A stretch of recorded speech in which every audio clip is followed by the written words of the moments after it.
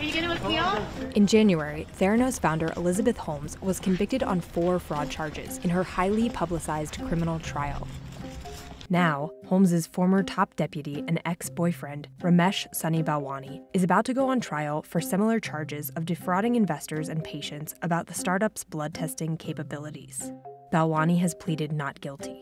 He is a really important supporting character in the tale of Theranos. He was the person closest to Elizabeth Holmes, the star of Theranos, for the entire time that she ran the company.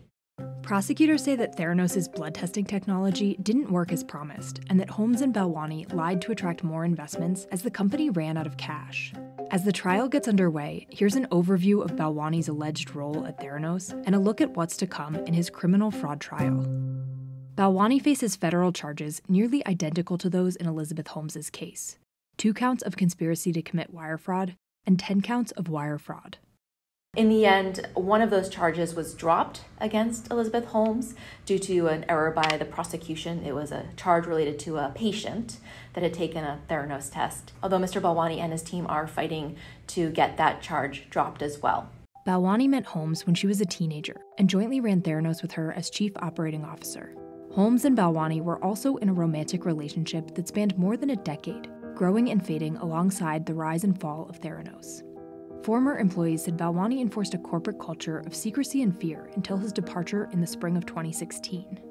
He was not the ultimate decision maker, as she was, but he was the chief operating officer and he oversaw the lab. So he had tremendous influence and tremendous power at Theranos.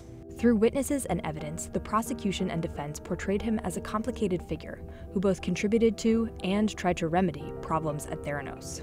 So we have a really conflicting picture, I think, from Ms. Holmes' trial about how much Mr. Balwani may have contributed to the many problems at that lab because of his leadership, and also how much he tried to perhaps fix some of the problems. And I think it'll be really interesting to see the extent to which that is cleared up in Mr. Balwani's trial.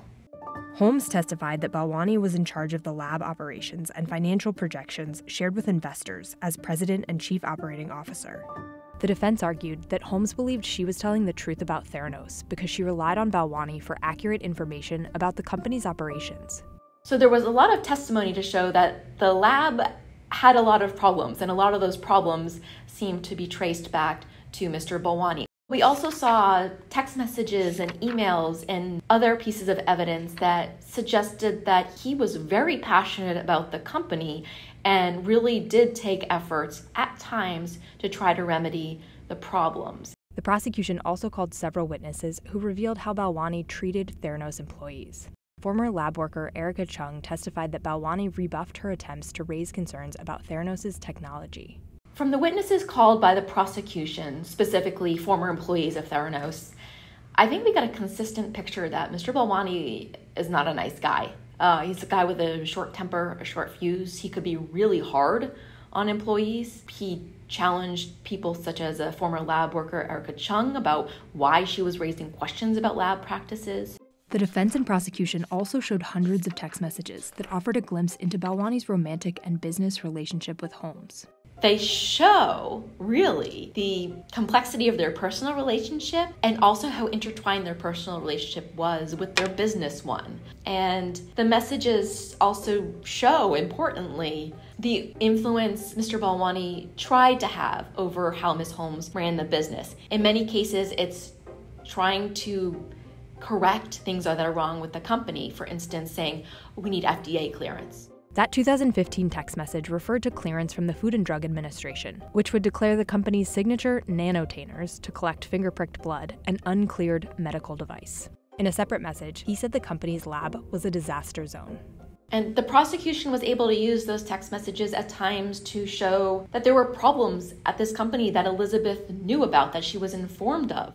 A pivotal moment in Holmes' testimony came when she accused Balwani of emotional and sexual abuse. She claimed Balwani controlled all aspects of her life, including how much she should eat and sleep, and when she could see family and friends.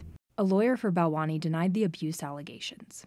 At the end of the day, she said in her testimony that while she blamed him for exerting control over aspects of her life. Elizabeth testified that Mr. Balwani did not have control over what she said to investors about the company, over what she said to business partners, or over what she said to journalists.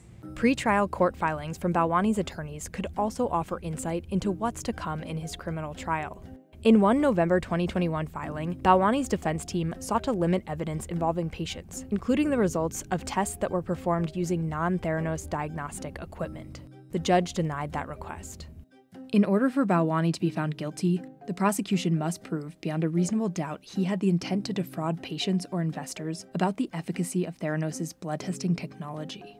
So in the case of investors, that Mr. Balwani told a lie that was significant enough that investor thought, oh, well, that's great. I'm going to invest in that company. And that might have been a revenue projection or a claim about their relationship with Walgreens, the pharmacy chain. That wasn't true, but that was appealing enough that it caused an investor to write them a check.